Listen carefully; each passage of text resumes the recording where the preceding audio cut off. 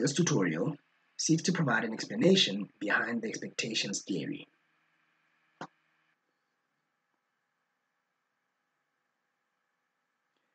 Recall that the yield curve represents the relationship between interest rates and time. So the first yield curve, called a normal yield curve, is when interest rates are expected to increase in the future.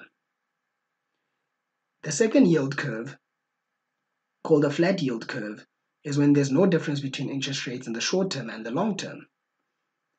And then the third yield curve, called an inverted yield curve, is when interest rates are expected to decrease in the future.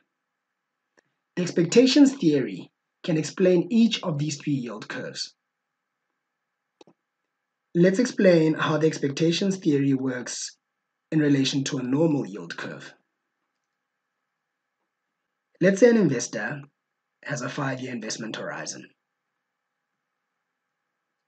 For this 5-year horizon, the investor can choose between two types of investment. A represents a 1-year bond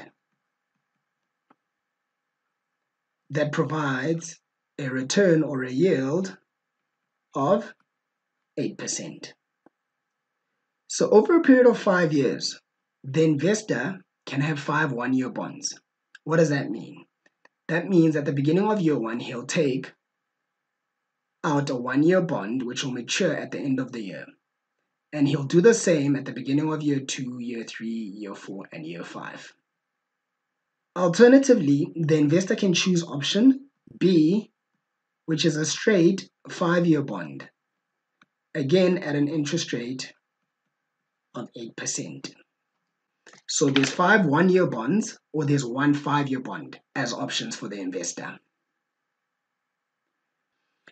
Now let's see how the expectation theory works.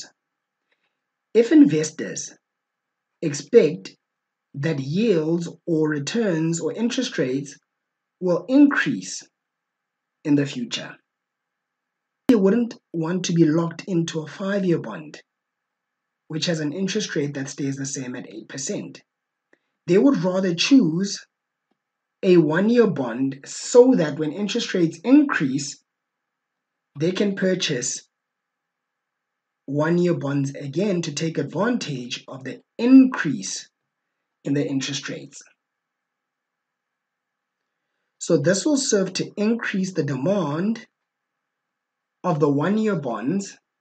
So this increased demand on the 1-year bonds or the short-term securities would drive up the price of such bonds, making it more expensive. And if it's more expensive, that means that the return or the yield of these bonds will be lower, thereby indicating how and why expectations of increased interest rates in the future result in an upward sloping yield curve.